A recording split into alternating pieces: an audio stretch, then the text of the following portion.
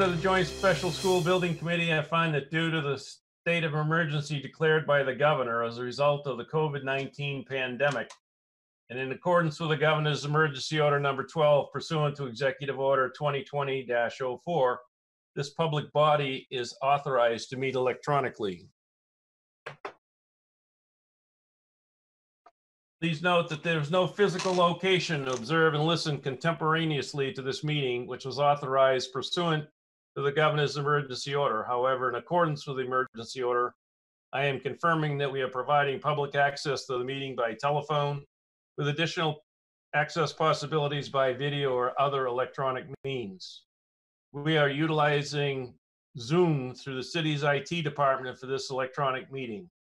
All members of the Joint Special School Building Committee have the ability to communicate contemporaneously during this meeting through this platform, and the public has access to contemporaneously listen to this meeting through dialing the following number, 978-990-5298, and using the password 273974. The public may also view this meeting on Comcast Channel 99. That may have changed. I'll see if IT jumps in. Providing public notice of the necessary information. We previously had given notice to the public of the necessary information for accessing the meeting through public postings. Instructions have also been provided on the City of Nashua's website at www.nashuanh.gov and publicly noticed at City Hall and the Hunt Memorial Library. We also provide a mechanism for the public to alert the public body during a meeting if there are any problems with access. If anyone has a problem accessing the meeting via telephone or channel 99, please call 603-821-2049 and they will help you connect. Adjourning the meeting if the public is unable to access the meeting. In the event the public is unable to access the meeting via the methods mentioned above, the meeting will be adjourned and rescheduled. Please note that all votes will be taken in this meeting via roll call. We will start the meeting by taking roll call attendance. When each member states their presence, please also let us know whether there's anyone in the room with you, that you can hear the meeting, and why you are attending remotely. Would the clerk please call the roll? Alderman Dowd. Present. And I can hear proceedings. I am alone, practicing social distancing via the governor's orders. Alderwoman Harriet Gathright. I believe she's at another meeting, which I was just at. She might be joining us later. Alderwoman Clee. I am here. I can hear everything. I am alone. And Mr. Chairman, it is on channel 99. Thank you. Yep. Alderwoman Liu. Yes, I can hear you. I'm here alone and following governor's orders. Alderwoman Wilshire. I'm here. I'm alone and I am social distancing due to the governor's order. Ms. Bishop. I don't think she's here. Oh, she's here. Okay. Yep. I'm here. I can hear you guys. I don't know what this alone thing you're talking about. My kids are here. For social distancing, we're doing Zoom meeting. Ms. Brown. I am here. I am alone in the room and I am practicing social distancing. Okay. Ms. Giglio. Hi, I am here. I'm alone in the room. I'm practicing social distancing and I'm running into problems with the charger for my laptop. It's not functioning all of a sudden. So if I leave you suddenly sometime during the meeting, I just disappear. It's not for lack of interest. Thank you. Okay. Mr. Guarino is here by himself and I am practicing social distancing. Ms. Raymond. I'm here. I'm never alone because I have children and this is my dining room. But they will not unduly influence me this evening. So we are all practicing social distancing together and obviously I can hear everybody. Thanks. Okay. Also, we have Mr. Smith, I believe. Yes. Yep. And Ms. Fitzpatrick, Yes, I'm here. and we have Mr. Dubois. Yes, I'm here, alone. Okay. Mr. Ouellette. Yes, I'm here and can hear you. Thank you. Okay. And we have others with us, I believe. Not sure. Let me see. We have Ken Latimer, who's from Harvey, and Kim Misko, who's from Harvey as well. Okay. And we have also Ms. Leonardi. Is she with the TV, or Jacqueline Leonardi? I believe she's from the public. Yeah. She's from the public. Okay. I think they unmute the public when it comes time for public comment. Okay. And we also have someone else from the public, maybe Jeff Honert. He's part of CTV. Oh, he's part of cable. Okay. And Linda Harriet Gathright has joined us. Okay, great. Yeah. All right. I believe I got everybody. Okay. So we have a quorum. Yes, we do. So if there are no objections, I'd like to waive the reading of the minutes of the prior meeting of May 28th, 2020, and place them on file. Remarks by chairman.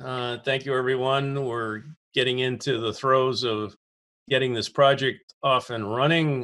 We'll be approving contracts and getting updates on what's going on at the fairgrounds, which is sort of off and running to some degree, and the following work that will start in Pennachuck.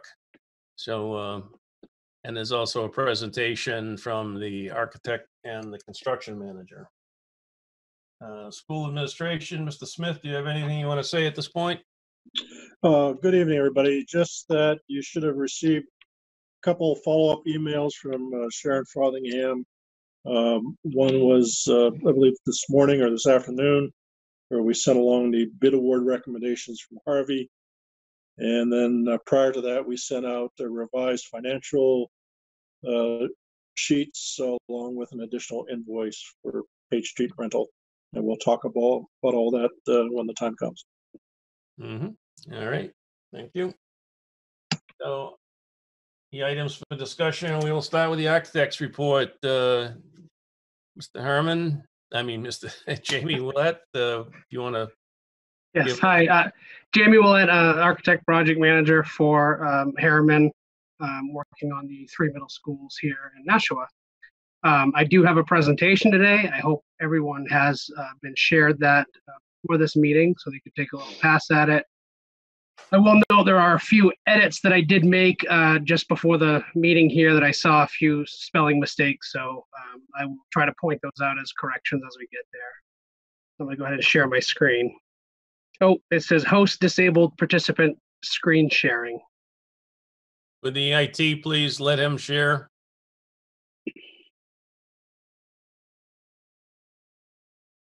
Jeff? Okay, you should be able to do it now.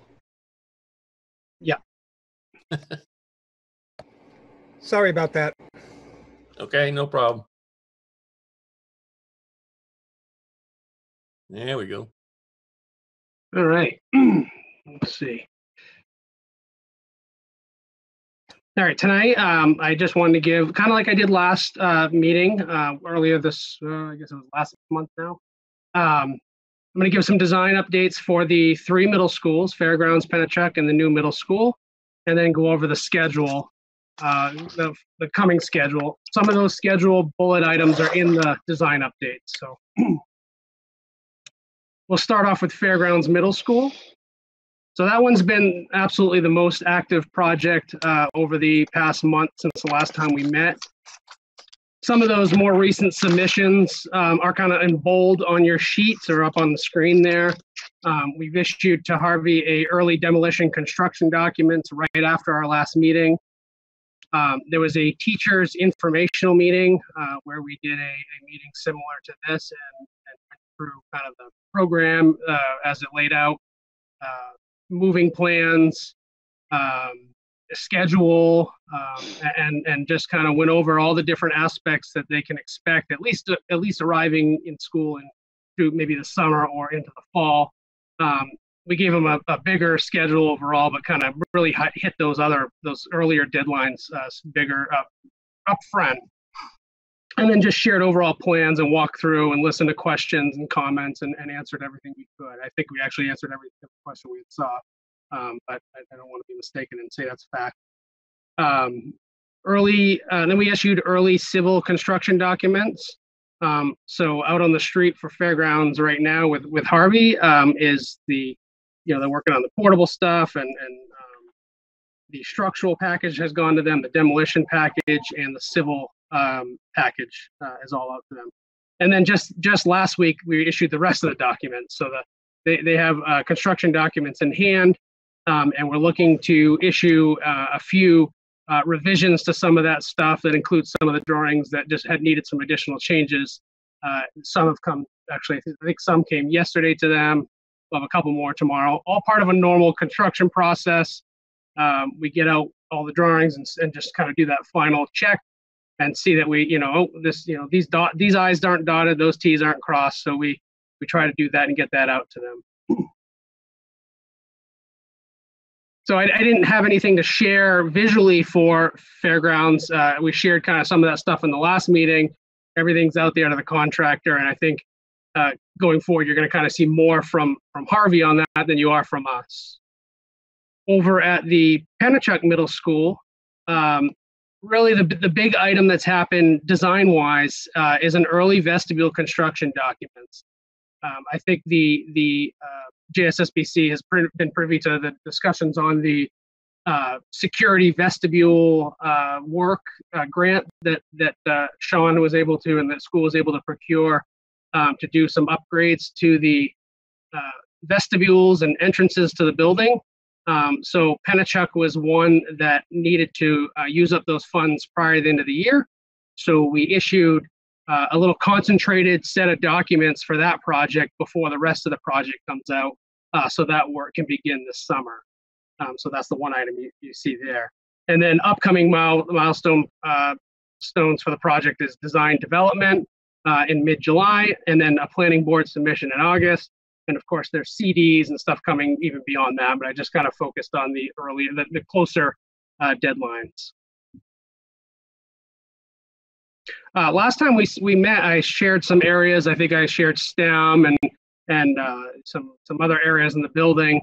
One area that I had mentioned that we weren't quite ready to share, we finished it a few days after we met, and finished as a relative term. It's nothing's finished yet. It's just kind of got it to the point where we can share what some of that looks like. This came out of our programming meetings with the librarian and a big narrative that she had given us.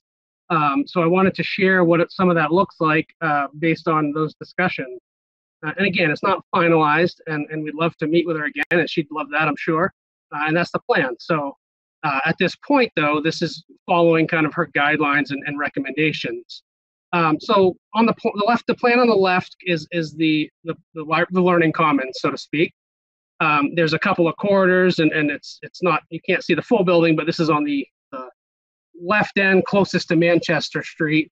You come through kind of where the classroom wings are into this corridor and come into the library. You can either come in on this side, which is closer to the 6th grade or the special ed areas right now, or the 8th and 7th grade wings are on the top side. They come in, but if you come in here, you come in near the circulation desk. There's a group of seating. There's some soft seating areas. There's a display on this wall where kids can gather around and have their presentations or review items up on the wall. There's these little white things over here are all shelving for the books and whatnot, and they carry along the wall. They're movable so that there's a projection screen up in between these windows. These are all on casters, so they can move out of the way, so that you could have a public meeting or a bigger group meeting, and even present on a presentation board here on the left. Two little rooms to the top are these small group rooms. One of the comments that she had given was that she really needs some rooms where people can break out and have groups, small groups and larger groups, and just have some learning activity. Right now, her space, she feels, is this one big space, and it's hard to have a classroom doing something and then also have students collecting books there for a different assignment. So this allows the library to occur, a learning commons to occur, also have some small breakout rooms, and then a larger group room down below. And then a mechanical room is added below to support this space. She has a circulation desk, a little office work area behind her, and of course we want to incorporate a restroom into that space for students and staff as needed so they don't have to go down the hallway to find the next bathroom while they're in this space. I guess one last comment I would mention is there's a courtyard area here, and the library has views into that courtyard as well as access, into that space if they desire to go out and read or whatever activity may be needed in that space. It might be a little bit difficult to see the numbering, but number 7 is a view that faces toward this kind of entrance here.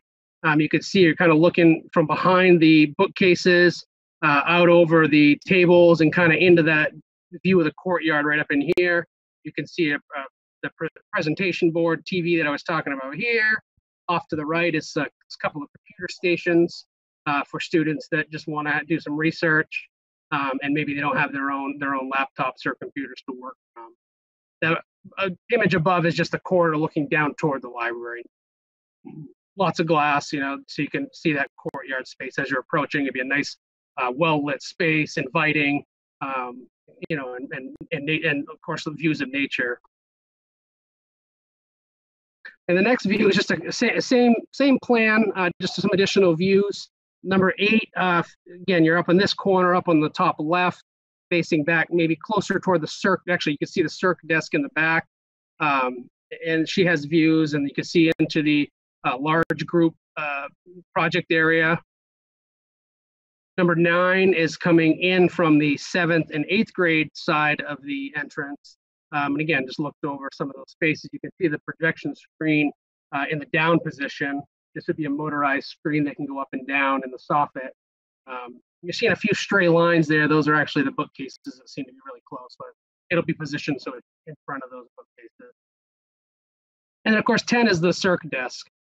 It'll be a lot more interesting when it's done. There'll be some nice, perhaps some reveals in the face and all that, and a nice counter. But this is just kind of the general design that we're looking at. All right, so that's kind of the big new development over at the Pennachuck Middle School. And again, we're pushing toward design development in the next couple weeks. So we've been pushing really hard on that, especially this week after Fairgrounds got on. Now we moved some additional people on to keep that moving. So at the new middle school, a few bullets coming up. I know last time we talked about schematic designs coming up. We're still working on that and pushing that one along. Design development is out in the fall, and then a planning board submission would be near the end of the year or late fall. I did want to share. Oh, actually, I forgot that we had here's where some of those corrections. Yeah, okay. This is where some of the corrections are noted from my presentation. I was thinking this was wrong too, but it's not. So we had a special ed out of district meeting with Marcia Bagley last Friday. Donna Fitzpatrick was part of that and helped to orchestrate putting that together. This really was looking at that lower ground level portion of the building and finding out, what that looks like, what that should look like, what it's needed in that space. And the first correction you'll see there is, I think mine says AVA based before. That was supposed to be ABA. It's an applied behavior analysis based learning that they use there. These are all notes that we came right out of our meeting with Marcia. They have an intensive instruction on the autism spectrum. So this area is looking to address that instruction. 2 of these programs exist at Sunset Heights already. But what happens is they come out of the elementary school and there's a gap in the middle school that it doesn't really exist in the Nashua School District for the middle school bracket, the 6th, 7th, and 8th grade. And so this lower area is looking to be used to support that gap that occurs at the middle school age for the autism children. Some of those spaces that we talked about were classroom spaces, speech pathologist, OT-PT area, which is an addition to the school OT-PT. They need their own space, calming rooms, support spaces, office and meeting spaces. That'll all kind of fill in this lower level that we had talked about prior. They have a lot of one-to-one ratio, which is one teaching staff to one student. It's a more needs-based, so there's that individual teacher working with that one student. And coming out of that meeting, we found next steps that we need to do is meeting with Liz Bala, and actually Donna just sent another individual that we should be talking with, and I forget her name, but I'm sure. Crystal Siegel. Thank you, Donna. Crystal Siegel. We're going to orchestrate a meeting with the two of them. Liz Bala is the district DCBA, which I understand is board certified behavioral analyst, to help support that lower area. So that's our next steps for that particular meeting. I wanted to update everybody on that meeting that was had. And over there, I wanted to also share some of the plan adjustments that we've made based on our programming meetings that we've had, several months ago. A lot of it had to do with not just the classroom areas, but really this I like to call it the public area of the school, the area that everybody uses, including maybe even people like the public coming in for basketball games or a performance that might be needed. So some of those included moving the UA spaces around. We looked at moving computer labs, robotics, health classrooms, still in the same area, although one of the computer labs was over on the other side of the building, and it was really desired to be over here. So we moved that into this space. One of the comments that we heard was locker adjacency to the gym. So before, if you recall, we had the stage. I guess I can point. We had the stage in this area, and then the lockers were off to one side, and so the gymnasium, the boys and girls had to use the same corridor, and then would split off into two different rooms. And understandably, that wasn't, that was a concept design. We wanted to make sure we had the space allocated, but it was also a function trying to get around that stage. We've corrected that in twofold. One, we've separated a corridor down to the girls' room and the boys' room, really central to the gymnasium. Works really well, works great. You actually have a space where there's a gym teacher for each boy or girl, or maybe there's one, but they have their own room, and it's separate right off the gym, and they actually have sight lines right into the gymnasium, so they have oversight of that particular space. So that worked out fantastic. We also took that stage space.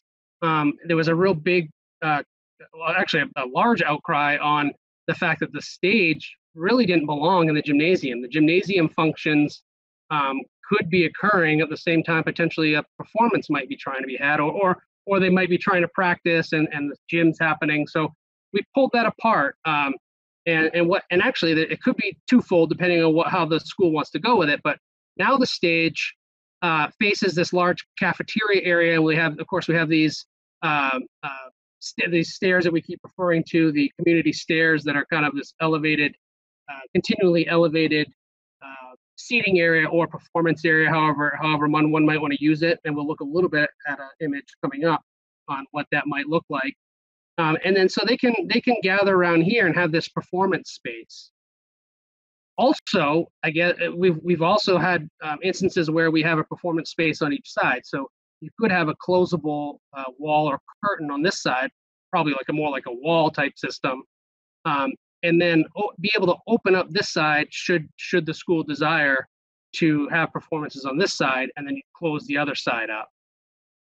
So that's something we have not fully gone through with the school and others, but it's something we're investigating or exploring. So I kind of zoom in a little bit on this and show some precedent images that kind of give some inspirations to us when we start thinking about these spaces. So this one here, I gave credits here over in the text here. It's the top is Chinook Trail Middle School in Colorado Springs. The architect was RTA Architects and MOA Architects. So that's upper image here. So it doesn't mean that we're going to have the look of that, but it's a precedent. So it's something that we maybe aspire to or want to use as a memory or a design boost when we start placing our design elements. So you can see this is kind of an open cafeteria space. It does have a stage off to the end here or in the front of it, and then there is some communicating space across the front of it. So you can see people might use the doors through here and traverse through this space. The one below it but there is the Colin Powell Middle School in Madison, Illinois. Look at Architects worked on that one. What kind of caught our eye on this one is this really neat proscenium opening, this wood jumping out and pushing toward you, causing attention right into the stage area. We thought something like that may cause some interest here as you're looking, walking through in the cafeteria space, pointing kind of into that stage area. So we're exploring that one a little bit.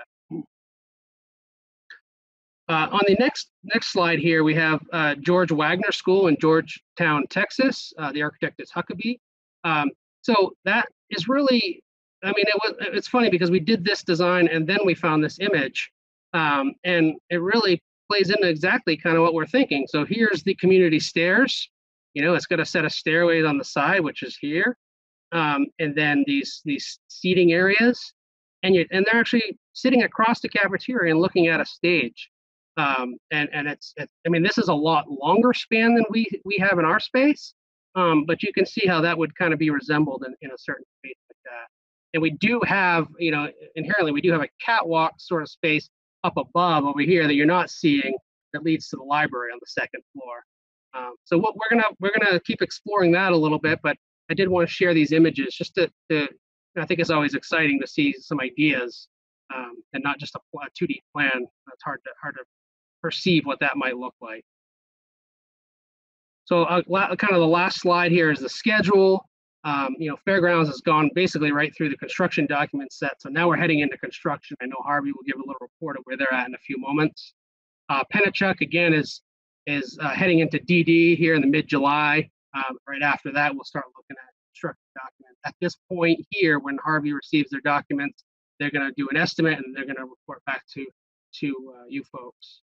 And the new middle school, I know this schematic design keeps pushing off a little bit. It's a big design.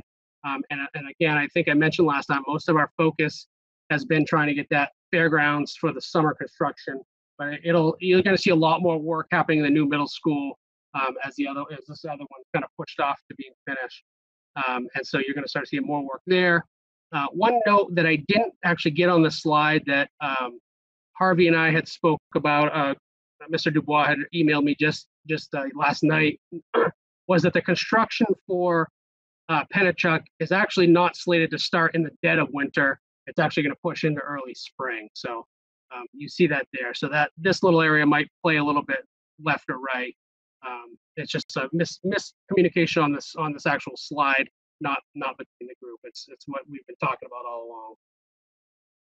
All right, let me close out of this if I can figure out how. Stop share. All right, great, thank you.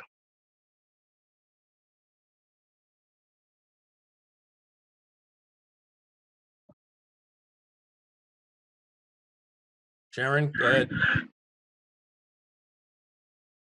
You're on mute. Oh. Okay. I just, as a retired school librarian, I just really want to thank you for working so closely with Emily Sand from Pennachuck. What you've put together working with her is what is most current in library world. Learning Commons is the way to go. It looks like a lot of her ideas that she voiced to me last year when I toured her school you've been able to go ahead and work with them. And I just so appreciate it, because I was in a school that built a new library, and we had to fight tooth and nail for every bit of input we got with the architects.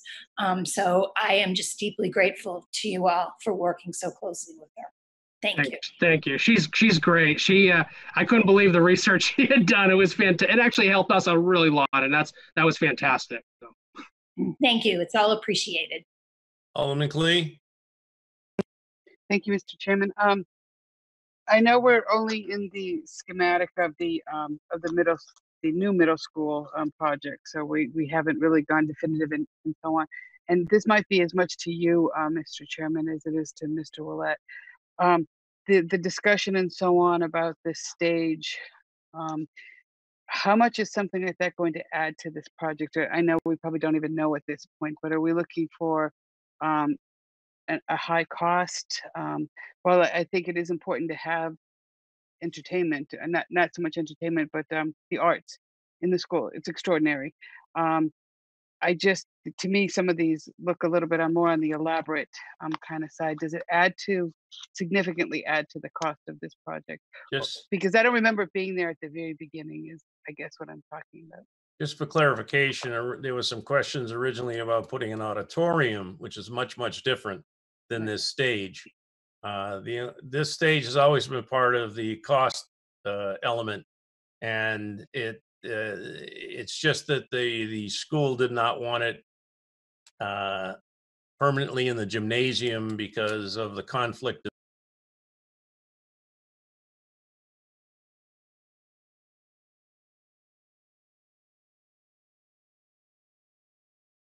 We still have a lot of phases and documents to go through before any of that's finalized, but turning it around and having it point towards the cafeteria, much like Fairgrounds Middle School right now. Right. Okay, I just wanted to get that clarified, that this is not the same thing as turning it into an auditorium. No. And we're not going in that direction. Okay, thank you very much. Thank you. Mrs. Brown, did you have your hand up? Yes, thank you, Mr. Dowd, and thanks, Jamie, for your great presentation. I really appreciated it, and I like the fact that you've been doing a great job integrating teacher and librarian and different department concerns into the plan as you're going along for those modifications for Pennachuck and Fairgrounds. That's great. I really appreciate that. So I actually feel kind of the opposite of Alderman Clee. I still think we're doing our performing arts students a bit of a disservice by not planning for like a true stage and auditorium setup, especially compared to what they'll be leaving at Elm Street. But I understand that at this point, it's not going to be a feasible option with the budget. So having said that, I wanted to use my personal experience as where you moving into the finalization of the plans to give a few ideas to the open flex space option. It's kind of funny, if you've ever watched any of the High School Musicals or like any musical on Disney Channel recently, those images you put up there, Jamie, were very similar to what is trending in high school movies right now. So, maybe if it's good enough for Disney, it's good enough for Nashua. So, but anyway, here's my word of caution. I actually attended an open concept middle school in Toledo, Ohio in the 90s, Burndale Junior High. It's since been torn down and replaced with some other stuff. But our school had a mini stage quite similar to what you're talking about. In the cafeteria, we had the kitchen off to one side with like a partition half wall. I will say this new design is much more pleasing to the eye, much more uplifting. There's nice high ceilings that gives a much airier feel as opposed to like a 1970 underground bunker. So that leads me to two major questions as you're developing that space. One, I think it was a really great idea to put the entrance opposite the gym, so you can use those spaces twice. But I'm questioning ambient smells and ambient noise. So if there's something going on in that, if you're utilizing that space as a cafeteria and going on in the middle of the entire building and the classroom spaces upstairs, are we putting a really high priority on a really good quality ventilation system and some really good noise abatement plans in that design? Yeah, I mean, ventilation, absolutely. Everything's going to be, to standards or better. Especially a kitchen. We have hoods in there that have great ventilation over all the cooking equipment. Something that may not actually exist at some of the other schools, potentially not necessarily the middle schools, but just other schools in general. So yes, ventilation is one of those top of those list items. It's not only required by code, but it's as part of education. We all know, every one of us know, just sitting even in an office or at home, if you don't have a window open, it's stuffy. It's just not a good learning opportunity. That includes smells from a kitchen. That's not just a stuffy room. That's in general. Acoustics, yes, we are looking at acoustics.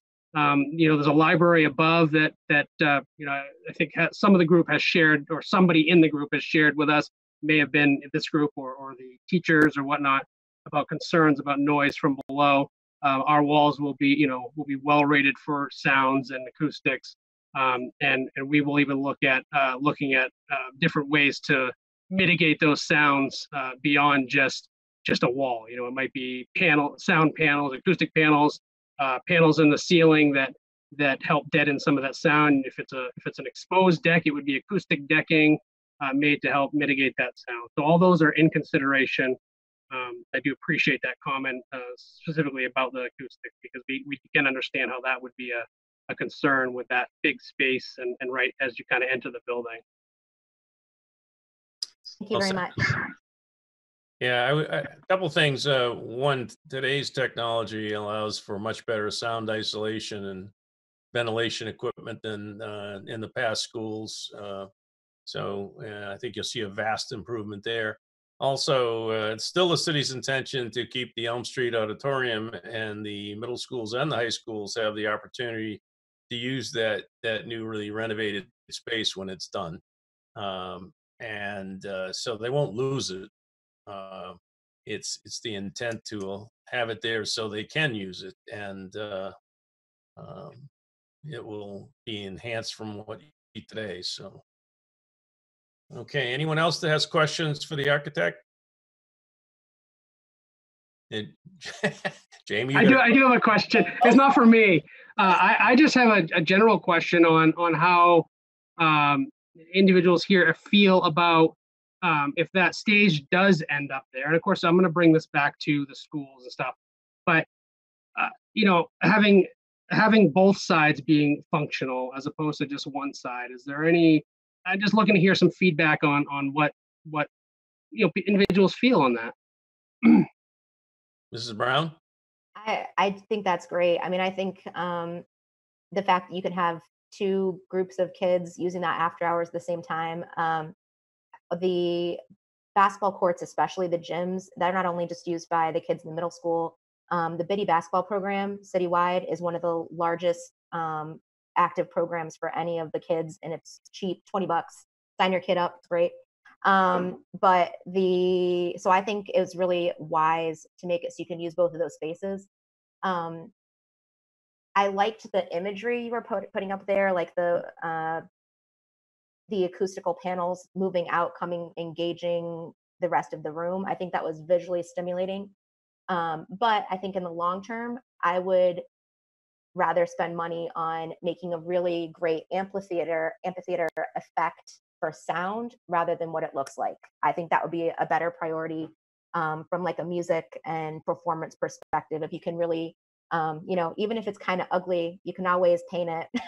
but I think making the sound panels very functional would be the priority, in my opinion. Okay. All right. Anyone else? Yes, Mrs. Raymond. Thanks. So Heather Raymond from the school board as well. I like the new design very much. I think it was a very wise choice to change the bathroom access.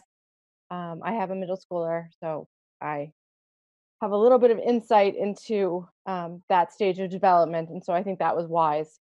I also like the cafetorium better than the gymatorium. Just in general, I think it's more functional for more people. I don't know anything about acoustics, so I will trust Mrs. Brown's opinion on that. But I like it. I like the schematics. I still don't like the communal stairs. But I think that is a decision that is not up to me, so I'll roll with it. Anyone else? No? All right, well, moving on. Mr. Dubois, you want to do the construction manager's report and probably introduce your people once again so that we become more familiar with who they are. Folks that are with me tonight, Kathy Misko, Senior Project Manager, and Ken Lemaire, who is our project manager, who will be speaking here in a little bit. As was stated earlier, folks, we have mobilized out at the fairgrounds. We had a great meeting with administration and the teachers prior to, so they understood how everything was going to be set up and how we were going to operate and separate ourselves as much as possible from the kids and the faculty in the school. So we are on site. Goal is to start demolition on Monday in administration, get that going. As Mr. Willett said earlier, we are out to bid for the rest of the project at Fairgrounds. The final construction documents have been received. The bids are due July 9th after the holiday. That will hopefully by the July 23rd joint special meeting, we'll have, it might be a pretty lengthy night that night, approving contracts for subcontractors. We have also, we've got the shop drawings in, and the precaster is currently fabricating the foundations for the foundation piers, the precast foundation piers for the portables, so that's underway. After tonight, if we get approval on site work, you'll start seeing heavy equipment start rolling in. The goal is to get the street cut made for the new parent drop-off and get that situated for the start of school in September. So we can actually get parents used to pulling in and not within the bus loop, pulling into their own loop area and dropping their kids off. So that's one of our goals is this summer is to finish that work to binder. We won't make it 100% complete, but it will be operational by the start of school. In terms of Penachuk, we have been finalizing the cost for the security vestibule work that needs to go on based on the grant that Mr. Smith received. We have also been finalizing all of the cost that's associated with relocating all of the utilities, less drainage. We're talking, as I said earlier, we're talking all of the communication lines, the city fiber line, the electrical connections to the portables, all that has been planned out, priced out, and we will be presenting on July 6th that cost for approval so we can get that work going as well. Beyond that, I think tonight we have 4, maybe 5 packages to present, a couple for Fairgrounds, a couple for you folks for Penachuk, and I think Mr. Smith will speak to that one. So I'm going to turn it over to Ken to talk about, let's start with Fairgrounds, Ken, in terms of site work. Sure. For everybody, it's good to see you guys this week. So I guess as Mr. Dubois just mentioned, we'll start with Fairgrounds. We have 2 important packages that we'd like to try to get approved tonight. So we'll start with demolition and abatement. We did receive 4 bids. 3 of the bids were demo and abatement combined, and 1 bid was abatement only. We are recommending Advanced Building Systems of Salem, New Hampshire, in the amount of $432,600. They are the low bid. Before you guys make a decision, there is 1 add alternate, and there is scope in the boiler room where we remove blue daubs as part of the abatement of that area. There is an add alternate for $6,000 to replace that insulation after it has been removed. So that would be an add alternate to the $432,600 figure that I gave earlier. Any questions?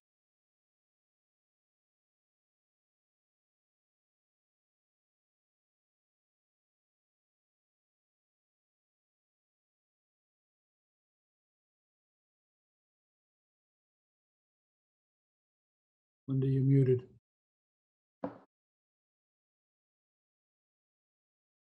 Are there any questions? Sorry, I got muted. Okay. So the total value that we want a motion to cover, Currently, it's 432.6. Up for consideration, Mr. Dowd, is the replacement of the insulation. I would recommend it based on the space that's above it. Yeah. If that's the case, you add 6,000, it'd be $438,600. all right. Do I have a motion to approve the bid as just stated, 400 and, what was it again, Carl, 400? With or without the insulation? With. With the insulation is $438,600. Would somebody like make a motion? Yes. I'll make that motion. Okay. Alderman Wilshire made the motion. Is there any discussion on the motion? Seeing none, would the clerk please call the roll? Okay, on the motion, Alderman Dowd, Yes. Alderwoman Harriet Gathright, Yes. Alderwoman Clee, Yes. Alderwoman Lou, Yes. Alderwoman Wilshire, Yes. Ms. Bishop, Yes. Ms. Brown, Yes. Ms. Gilio, Yes. Mr. Guarino votes yes. Ms. Raymond, Yes. I have, the motion carries unanimously. Thank you. Okay, Ken, do you have another bid that we want to approve? Yes. We have now we have site work. This is still remains at Fairgrounds. We received 3 bids for this scope of work. We're recommending Pichette Brothers of Manchester, New Hampshire. They are the low bid. As with the last package, there are a few alternates that I'd like to run through, and then we can decide which ones apply and which ones do not. At alternate number 1, this is increase asphalt overlay to 3 inches per detail A5 on drawing C50.1. There is a detail on the civil drawings that calls for asphalt thickness varying from 1.5 inches to 3 inches. Pichette Brothers has carried the 1.5 inches. To carry that full value of 3 inches of a thickness, it would be an additional $38,400. At alternate number 2, this is the patch and overlay the front courtyard, more like the plaza in front of the new entry of the school and the north elevation. So the bus loop is shown to be overlaid and patched, but that entry area is not. So the add alternate to patch that area to make it match the new bus loop and make everything look brand new would be $8,000. At alternate number 3, this is more of a confirmation item. We do not believe that this is required or applicable. This is the stormwater pollution plan. We are not disturbing more than 1 acre at a time, and I believe we will confirm that with Mr. Boulette, but we don't think that that is applicable to this project. At alternate number 4, this is the sanitary piping in lieu of storage tank at portable classrooms. The Harvey team, we're internally running some numbers regarding the pumping costs, and we believe that it might be achievable to run the sanitary piping and not have to pay for those pumping costs. So this is another option for the portable classrooms. Are there any questions about any of the alternates? Ken, if I might interject, just for the folks at home and everybody else. The original concept was to provide a precast septic tank in the ground that would have to be pumped 500 gallons, that would have to be pumped out periodically. Looking at the cost at 50 cents a gallon and not really understanding how often it would have to be pumped, and in the course of 12 months, based on the cost of pumping raw sewage and disposing of it, based on the size of that tank, you would be pumping that about 4 times. And I think we're going to, good chance we might exceed that in the course of a year, depending on the usage from the kids and the student and the faculty. So for $4,325, the city would lock in that cost as a, you wouldn't run the risk of pumping cost being excessive of $4,325, I guess is what I'm saying. So it's, originally I was proponent of the tank. When we started looking at the cost to dispose of the raw sewage and what the cost of that was, looking at the size of the tank, we estimated that you get about four truckfuls of that effluent being removed versus in over a period of 12 months. And I suspect we may end up pumping that thing more than 4 times. So we're throwing it out there for your decision to be made tonight. Okay, so Carl or Ken, what is the total value of the contract, including alternatives 1, 2, and 4?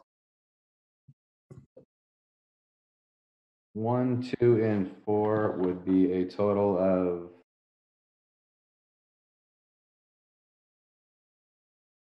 $692,506. 692,506. Do I have a motion? Oh, excuse me, Jamie, do you want to? Yeah, I asked the civil engineer about alternate number 3 to get his input just a little bit ago. And his comment was that the stormwater pollution plan, New Hampshire is a non-delegated state, so the EPA actually has jurisdiction. And so the stormwater prevention plan document is required to be prepared by the EPA if you disturb over 1 acre, which this project does. So I'm not saying that definitely should be included, but it appears that based on what he described to me that it may be needed. What was the cost of alternative 3? $7,500. All right. So now we're looking at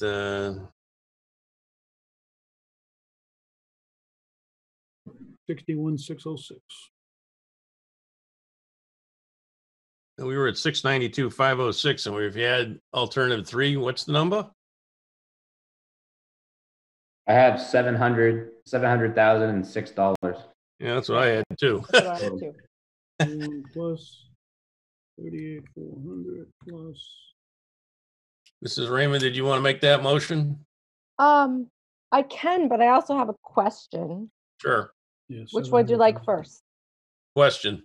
Okay, so thank you. So I guess I have 2 questions.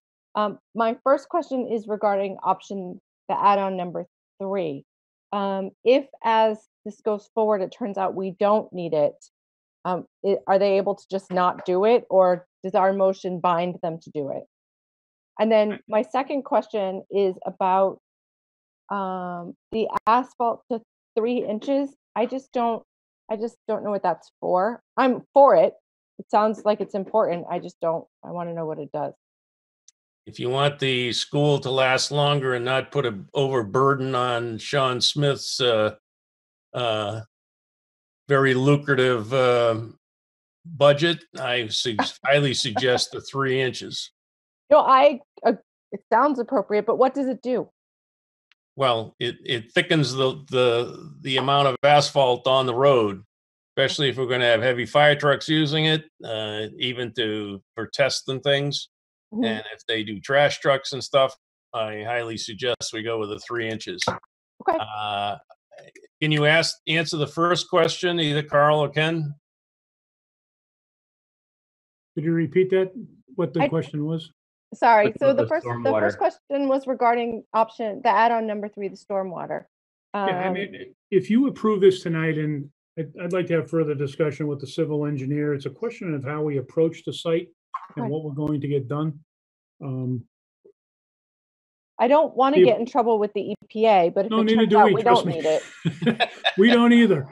But it's how you approach it and phase it. Once you get it stabilized, and you can open up another area, I think it's worth, for tonight's purposes, if you approve it and it turns out that we don't need it, we're certainly not going to employ and spend the money. Okay. We could follow up with you on that. We would just get a positive change order to add the money back into the budget. Okay, that answers my question. Mr. Smith is waving quite a bit. I thought maybe the flies over. No, go ahead, Sean. And After that. Yeah, so yes, as far as the additional asphalt, definitely prefer to have 3 inches than 1.5 inch. It'll just allow the surface to last a lot longer, and it'll hold up better to all the stresses it's going to receive between now and the next time the school is renovated. So I'm definitely in favor of that. The front courtyard as well. Stormwater protection, I agree. If we need it, then we need it. If not, then we're not going to spend it. As far as the sanitary piping and the storage tank, Carl, it sounded to me like you're saying it's kind of a wash if we went with either approach. If you're assuming you have to empty the tank 4 times, and it's kind of a wash.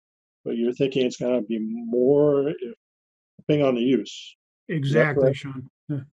No, it does. It depends on the use. So it's hard to figure how long, whether the kids are going to use the restrooms in the school or in the portable themselves, or they get, again, they're all in the main school at some point in time for, cafeteria and eating and what have you. So it's hard to estimate what the flow is going to be on a given basis, on a daily given basis. So by looking at it, hard pressed to think that we're not going to be pumping more than 4 times in the course of 12 months.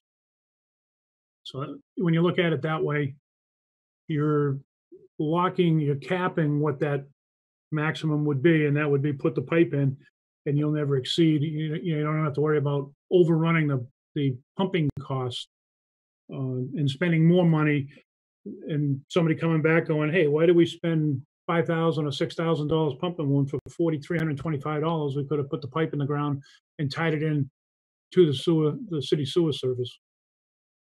So it sounds to me like it's a little bit of a cheap insurance. I wouldn't be surprised if we pump less, depending on what our task force decides about school, when it's going to start, if it starts, all that stuff. I mean, it could be much less pumping, but for $4,000, I think it's good insurance to go ahead and do the pipe.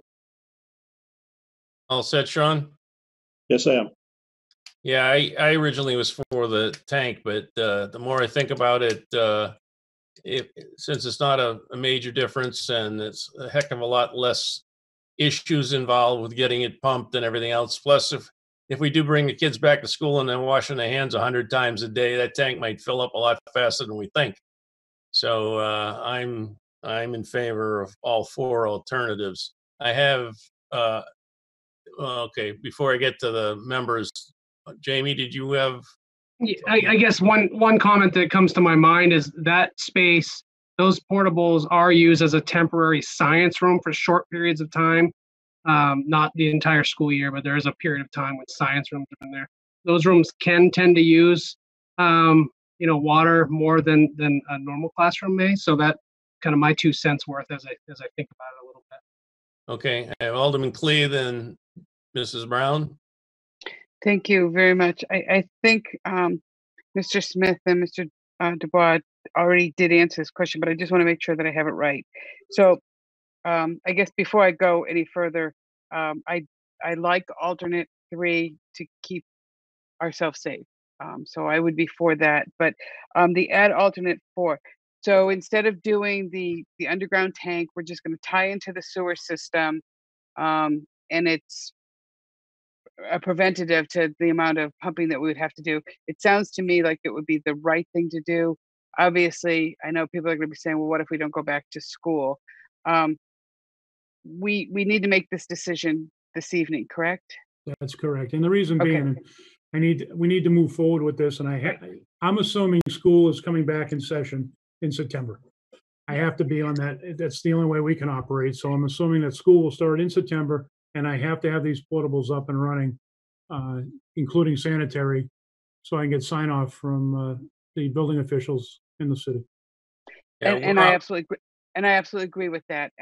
So I don't have a problem, but I just want to make it clear that we're now tying into the current sewer system within the school, and we're not going to be doing these tanks. That's correct. And that does great. Thank you. I just wanted to clarify that. Thank you. No problem. Yeah. Mrs. Brown? Thank you. I'm in favor of this also. That's what I was going to mention. And also, just out of curiosity, once that that tie-in is there and the portables are removed and we've moved on with this project, do you just cap that line? And is that like an access point that we could use someday in the future for some other thing? Or does it have to be removed?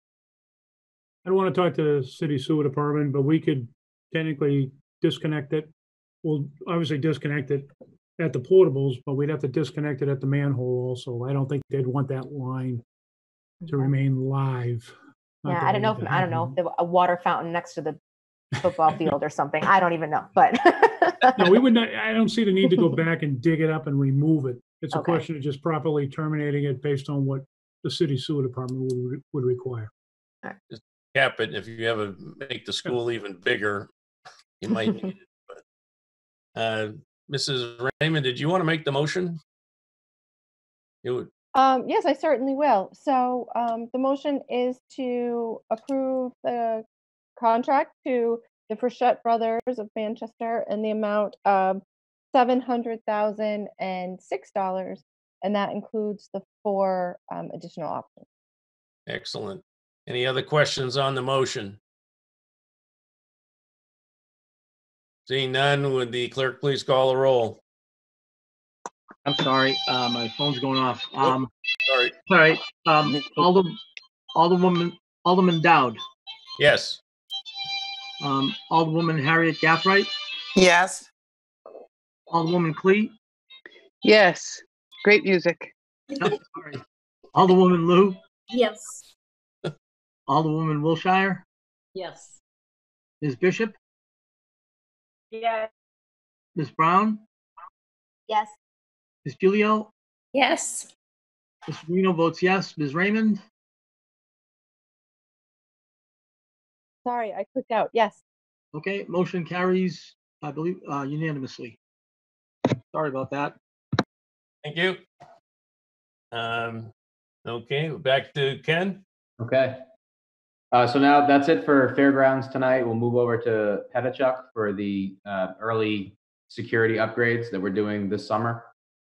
We'll start with the replacement of the existing drive sprinkler system. So for those who aren't familiar, we've been having some issues with the existing drive sprinkler system leaking. So I just want to note that this scope has evolved over the last 2 months. The package that's being submitted tonight is a total of $128,135, and it's comprised of 4 separate cost proposals that are part of the background that has come across the table over the last 2 months. The first item is the price for number 2 Schedule 40 block iron main piping replacement. Branch lines will remain in place for $100,100. The second part of the proposal is to remove and replace the spring-loaded heads at the front and rear canopies for $5,955. The third part of the proposal is to revise calculations on the Schedule 40 main piping. That's for $3,000. That's engineering costs. And the final piece of the price is to upsize the sprinkler mains due to the revised flow test data that was provided to us for $19,080. This quote is being recommended to Capital Fire Protection, who I believe did the original install, and so there is no bid comparison here. This is just a quote that we received from Capital Fire Protection. And if you add up the 4 numbers, it's the total of the 4 numbers is $128,135. Okay. As you, I'm sure the Board of Ed people know, we've had continual problems with that dry system up in the attic part of Pennachuck School. It's called a dry system because it's dry until they test it, or it actually fires off, and then water fills it. When they're done with the test, the water drains out. The problem is the residual water over the years. It's been, I forget how many years it's been, Sean, 28 years? No? Well, the school was occupied originally in 1988, I believe. Okay. So 32 years. So it's probably at the lifespan of that system. And by the way, it's a life safety issue and it's critical to the school. Without that system, I doubt they let the school open. So we've got to fix that system and do it right. So I'd like a motion to approve the contract, the capital fire protection for $128,135. I'll So make that motion. Alderman Clee made the motion. Any further discussion on the motion? Yes, Mrs. Raymond. I just wanted to echo your statement that this is absolutely necessary. We cannot continue to have floods in our classrooms. It's not safe for the students, and we have to do it. So there it is. We don't want to be spending a lot of money in renovating the school and having it flood. Plus, I did try to get the city's risk management to pay for it, but they pay for the damage after the thing lets go rather than trying to prevent it. So we will cover it. Any other discussion on the motion? Seeing none, would the clerk please call a roll? Okay, on the motion, Alderman Dowd, Yes. Alderwoman Harriet Gathright, Yes. Alderwoman Clee, Yes. Alderwoman Lou, Yes. Alderwoman Wilshire, Yes. Ms. Bishop, Yeah. Ms. Brown, Sorry about that. Yes. Ms. Gilio, Yes. Mr. Guarino votes yes. Ms. Raymond, Yes. motion passes unanimously. Thank you. Ken? Okay, the next package that we're proposing is the mechanical package, HVAC at Pennachuck. We intend to award the HVAC scope to Eckhart and Johnson. They are the low bid of 3 bids received. They're also based out of Hooksett, New Hampshire, and the total value of this contract is $20,170. Okay. The contract being proposed is Eckhart and Johnson for the HIVAC system for Pennachuck in the amount of $20,170. Any discussion on, would somebody like to make the motion first? I'll make the motion. Alderman Wilshire made the motion. Any discussion? Okay, sounds, would the clerk please call a roll? On the motion, Alderman Dowd, Yes. Alderwoman Harriet Gathright, Yes. Alderwoman Clee, Yes. Alderwoman Lou, Yes. Alderwoman Wilshire, Yes. Ms. Bishop, Yes. Ms. Brown, Yes. Ms. Gilio, Yes. Mr. Guarino votes yes. Ms. Raymond, Yes. motion carries 10-0 unanimously. Great. And by the way, when we're going through, because we're going to address a lot of these as we go along, but if there are any questions about any terminology that you don't understand as we go through these motions, I'm pretty sure everybody knows what HIVAC is, but if there are any things that you want explained, please feel free to ask. Ken? Yeah, and I echo that. If anyone has any questions, please just feel free to wave and stop me, and I'll try to answer your question best as I can. So the final 2 packages are related to the security grant, and as Mr. Smith noted earlier, he'd like to kind of take the floor on this issue. So, Mr. Smith, I'll let you begin, and then I'll jump in when you need me to. Okay, thanks. Just to remind everybody, we received a grant for the security vestibule at Pennachuck Middle School for $55,000. And to add to the work that Harvey's already doing, it made a lot more sense to work with them as part of this construction project to achieve what we wanted to do. So the Board of Ed actually already approved the $55,000. And their motion had something to do with, we approved the $55,000, understanding there was an additional $4,000 that the middle school project would pay. So, given that, you already approved the transaction window at the last meeting. That was $12,345. So I would suggest to you that you don't need to approve the doors, frames, and hardware because that effectively has already been approved by the Board of Ed. That's $30,700. And I can sign or Dowd or somebody in the school district can sign that bid award. So that brings us to security vestibule glass. You add that to the total, it comes to $59,630. And again, we have already had the Board of Ed approve $55,000. So really all we need from the joint special tonight is approval for $4,630 from the bonded money that the project received. And that may sound like the new math, so I'll be happy to answer any questions on how I arrived at those numbers if there are any. Sean, that money would be covered for work with Harvey Construction, correct? Correct. And the Board of Ed already approved a purchase order to them for $55,000 at Pennachuck plus $75,000 at Fairgrounds Middle School. Okay. Alderman Clee, you have a question? Yes, I just for clarification more for the public. So this 4,630 that we're going to be taking from the middle school project, is that kind of like a matching funds, or is that just the difference between what we got for a grant and what the actual cost is? Yes. Yes, the second, it's the difference. Right. It's the difference from so it's just the difference that we're just kicking in, and I think this is great, and I appreciate it. So I just wanted to clarify that. Thank you. Just for further clarification, if we didn't get this money from the state, we'd be paying for the entire security upgrade. But since the state was nice enough to give us this money, it's not having to be spent out of the bond.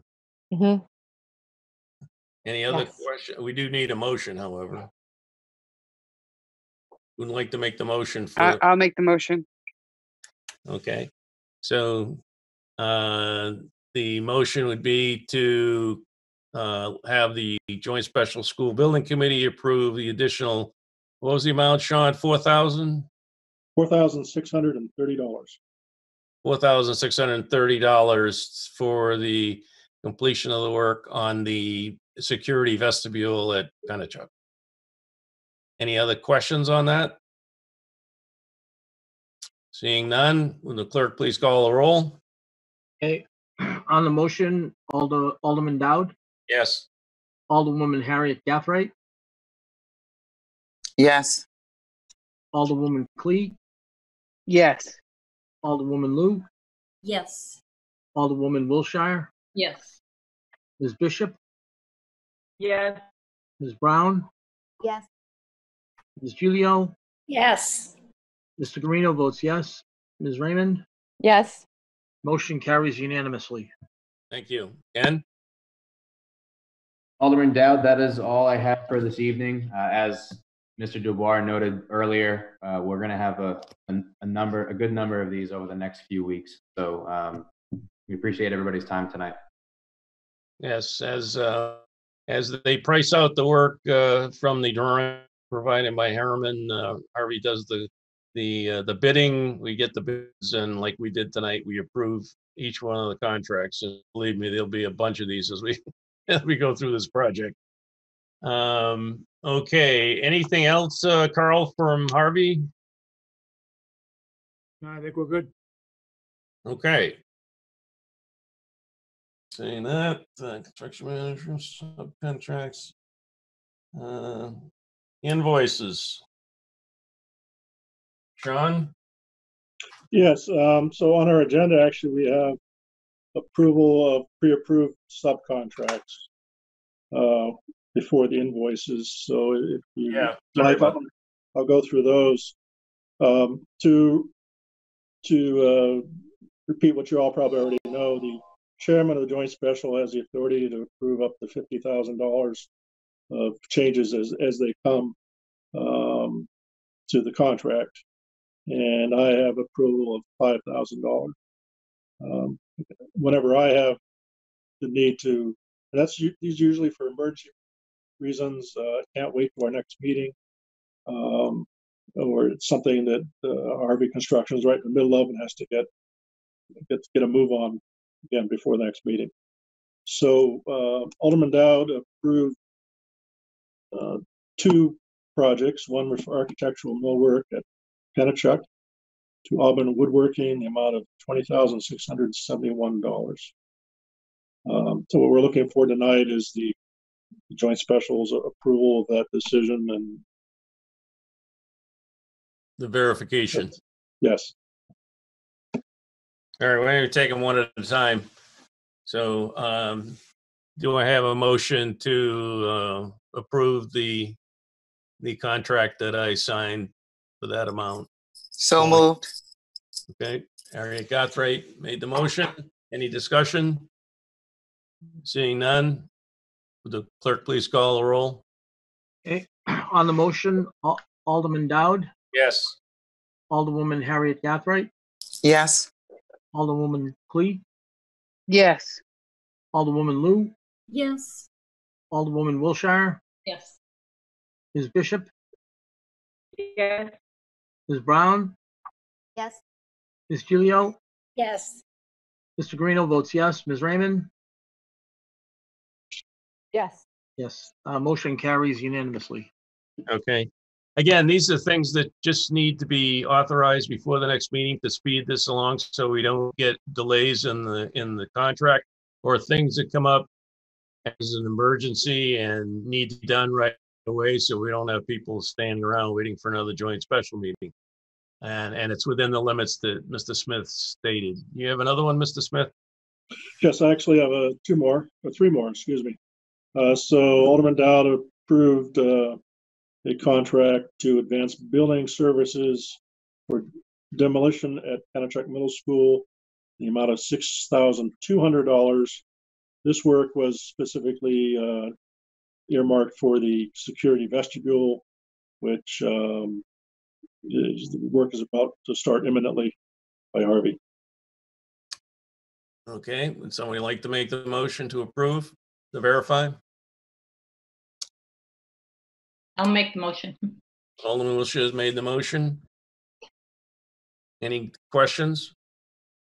Again, we had on the security vestibules, because that money runs out and because there's long leads on these items and or securing contractors that are picking up work faster than we want them to.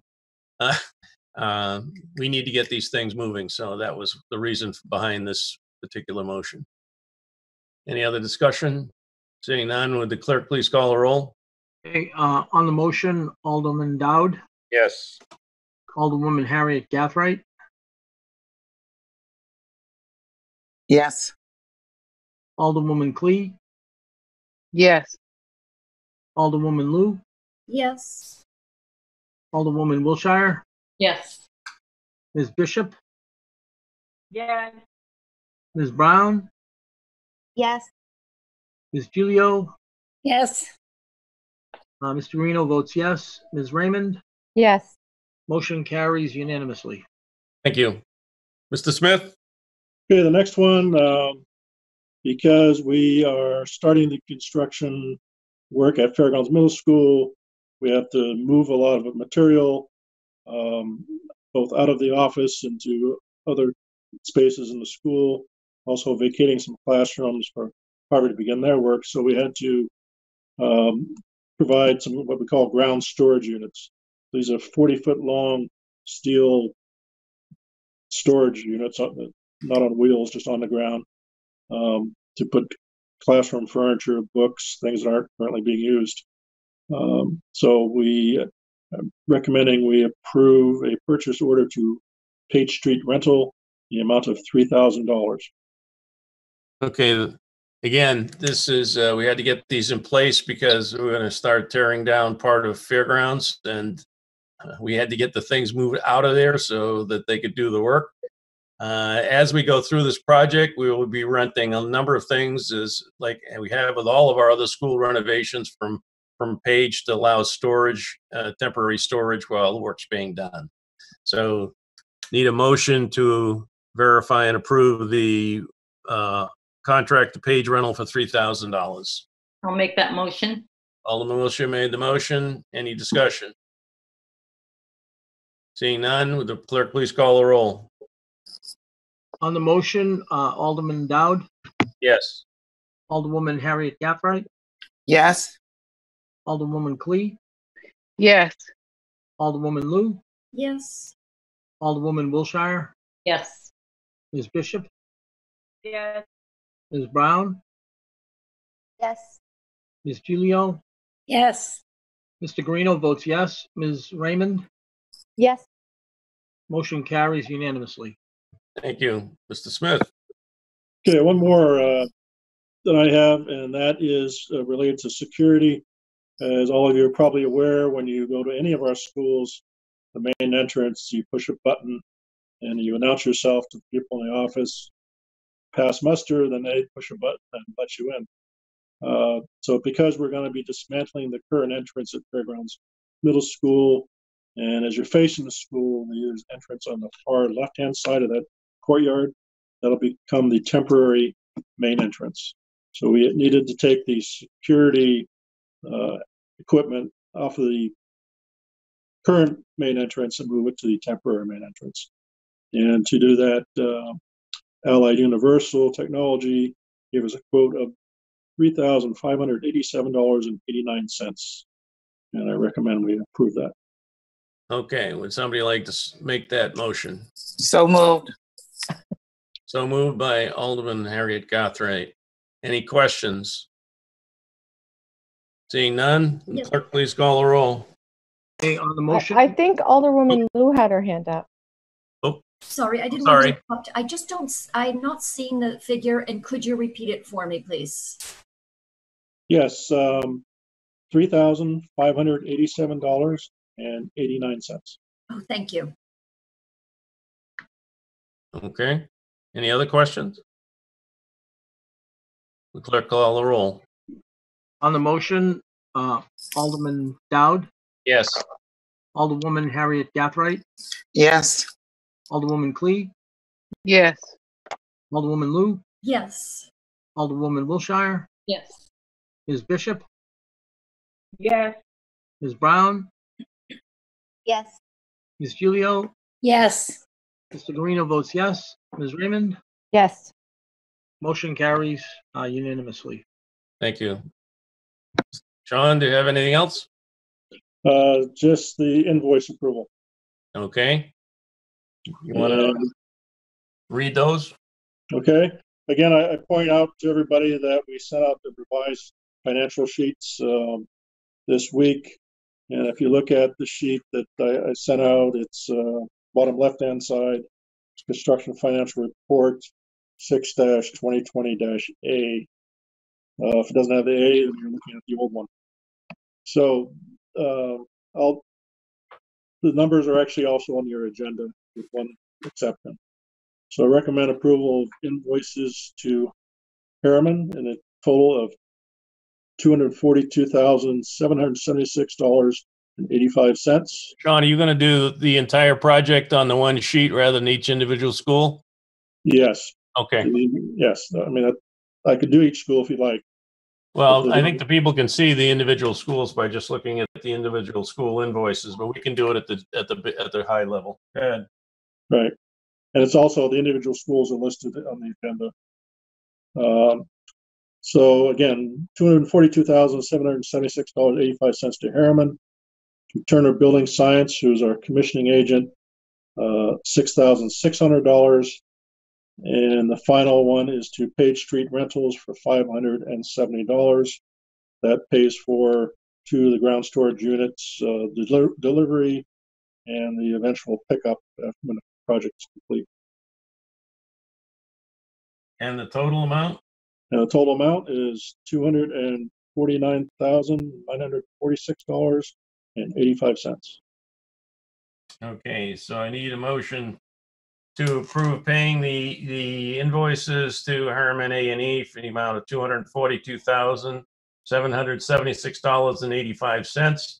The Turner Building Sciences, $6,600. Page rental, $570 for a total of $249,946.85. Do I see a motion? So moved.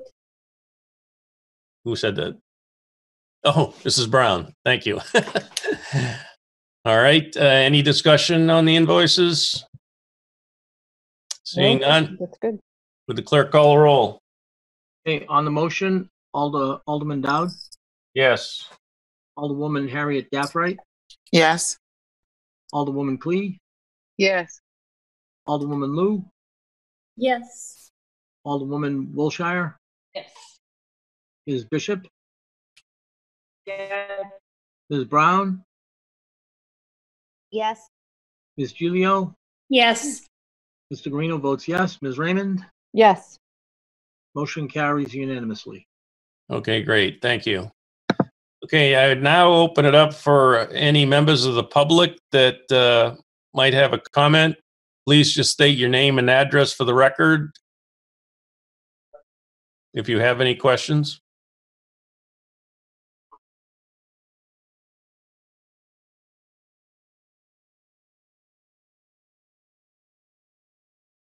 Does someone have a question? I think Ms. Lenardi is trying to speak. I see that she's unmuted herself, Mr. Right. Chair. I can't hear her. Hmm. Jeff, can you hear them? I have unmuted her so she can speak. She may Is just she- be listening in on the meeting. Okay. No questions. Anyone else? Seeing and hearing no one? Oh, I'm getting there. Mrs. Brown. All right. So no public input. Now comments by committee members. Mrs. Brown? Thank you, Mr. Dowd.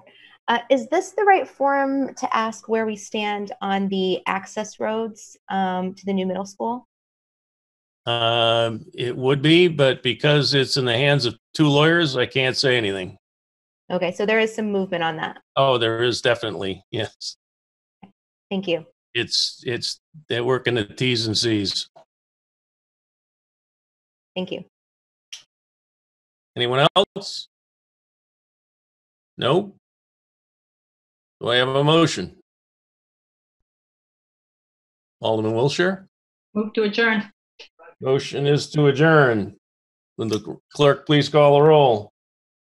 Okay, on the motion to adjourn, Alderman Dowd, Yes. Alderwoman Harriet Gaffright, Yes. Alderwoman Clee, Yes. Alderwoman Lou, Yes. Alderwoman Wilshire, Yes. Ms. Bishop, Yes. Ms. Brown, Yes. Ms. Gilio, Yes.